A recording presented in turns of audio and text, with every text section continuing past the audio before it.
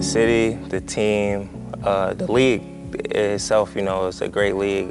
You get to go up against some of the best competition. I mean, even our first game is against Zagreb, so, you know, a little EuroLeague club, and then you get to go up against Rytas, Neptunis, Lakabis. So, like, every night is a tough night, and that's just, as a basketball player, that's what you want to be up against, the best competition and playing against some of the best players around the world, so.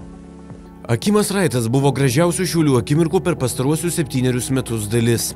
Persitvarkęs klubas 2017–2018 metų sezone liko 5.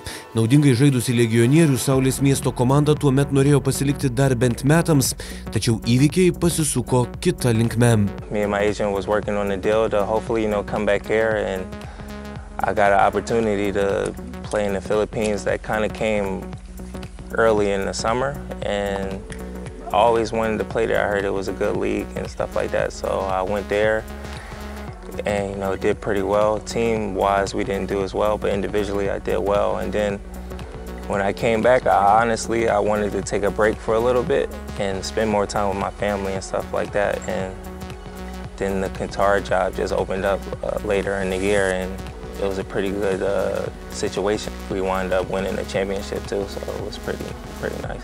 Įskaitant egzotiškuosius Katarą ir Filipinus, Raitas per karjerą žaidė net 14 klubų.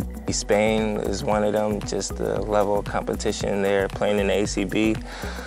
New Zealand was pretty nice just because that was like the farthest I've been besides the Philippines, obviously, and it was just like the culture and just like everything over there, like the nature, like it was just beautiful, a beautiful place.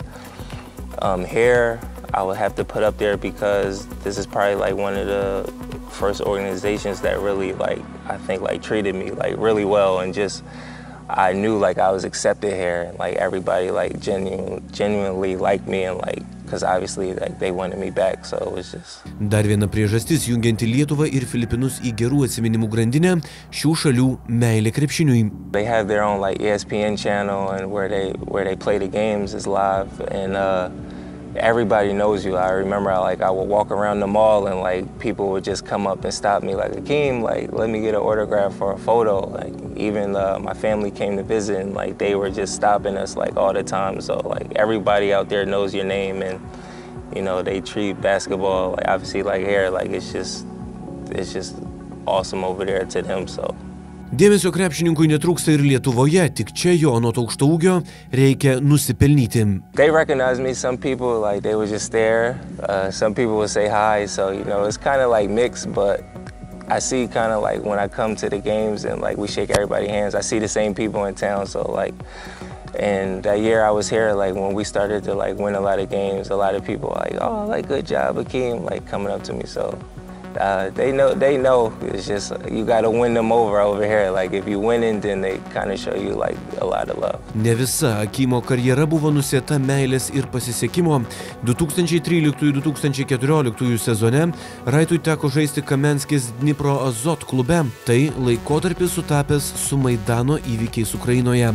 The time when Russia was invading and they had the war and like protesters was getting killed and stuff like that, and it got pretty crazy out there. I would say that was probably the worst. Bet grįžkime prie geresnių laikų. Atsiminimų apie Šiaulius, kurie Akimui dar gyvi ir kuriuos savo gerų žaidimų, sako jis, reikėtų paversti nauja sėkmės istorija. We had a really good team, and everybody gelled, you know, perfectly together, and we came up short in the playoffs, but we definitely thought like we could have won that series against Lakabis, but you know, this year is a totally different team. You know, a lot of the same guys, Efka, Sharunis, you know, was here when I was here, so there's some chemistry there between us, but you know, right now, you know, we're gelling with the new guys, and you know, we'll see how the future holds. You know, individual goals, I would just say the ultimate team goal is first to make the playoffs. Obviously, last year they didn't do so well. Coming off the season that we had where we finished 5th in the league and could have finished higher. You know, we let a few games slip that year, but ultimately make the playoffs and, you know, then go at it from there.